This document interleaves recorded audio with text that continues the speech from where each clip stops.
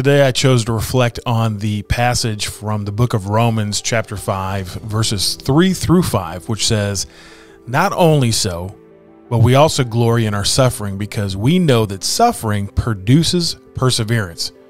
Perseverance, character, and character, hope.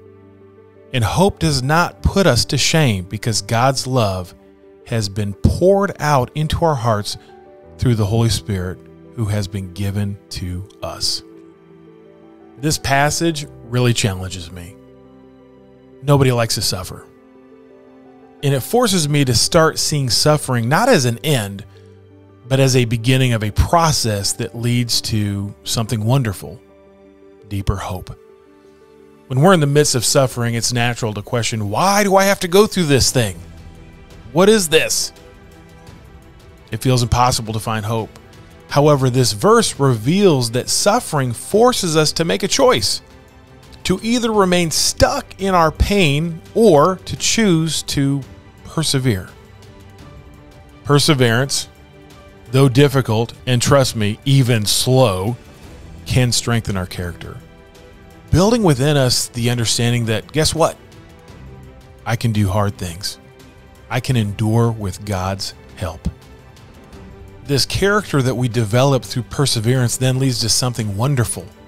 It leads to hope. A hope that is unshakable because it is rooted in the love of God poured into our hearts by the Holy Spirit.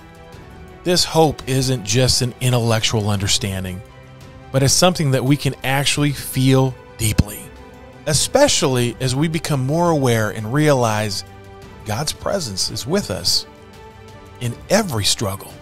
This really is a hard passage. I'm yet to meet somebody who gets super excited about facing suffering and struggles and challenges. But this passage does reassure us that God's love is ever present, that He will never leave us nor forsake us, and desires to journey with us through even the toughest of times.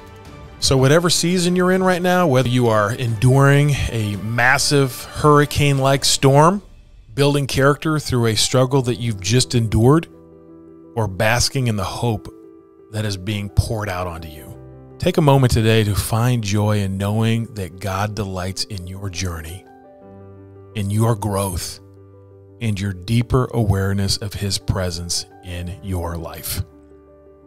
Have an amazing day. God bless.